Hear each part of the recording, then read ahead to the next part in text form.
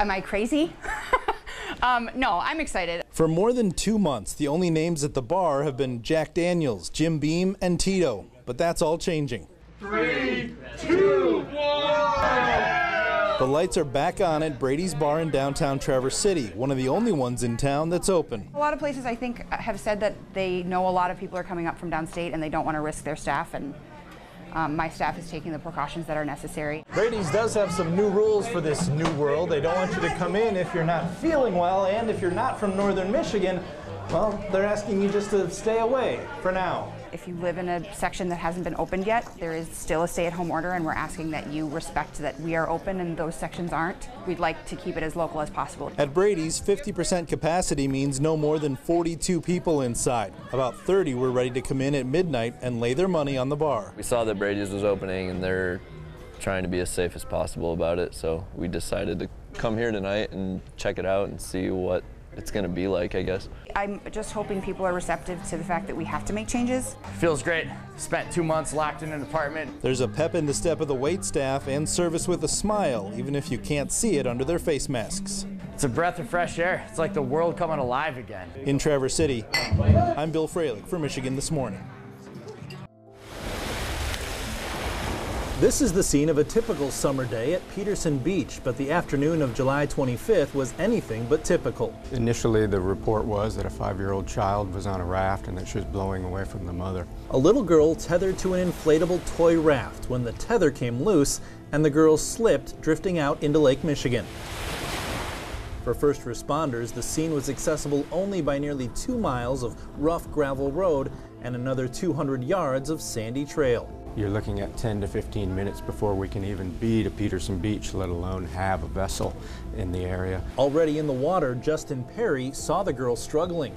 Just really felt that that little girl needed help. That was the main thing. It became apparent when she was flipped off of the floaty that something needed to happen, and it needed to happen quickly. Jason Hadfield saw the commotion from shore and also jumped into action. I was fighting against the waves, the wind, and he got there and turned around with her. Once I got to her, I put my arm around her and just told her that it was going to be okay, that we were going to get her to shore. I couldn't believe she was breathing. It was put her on the kayak, and then we both kind of swam back to shore. Both men received life-saving awards from the Sheriff's Office and the National Park Service. It doesn't usually end this way, but by the grace of God, these two gentlemen were there and they sprang into action. My first words to those gentlemen were, "You guys are heroes," and I still feel that to this day.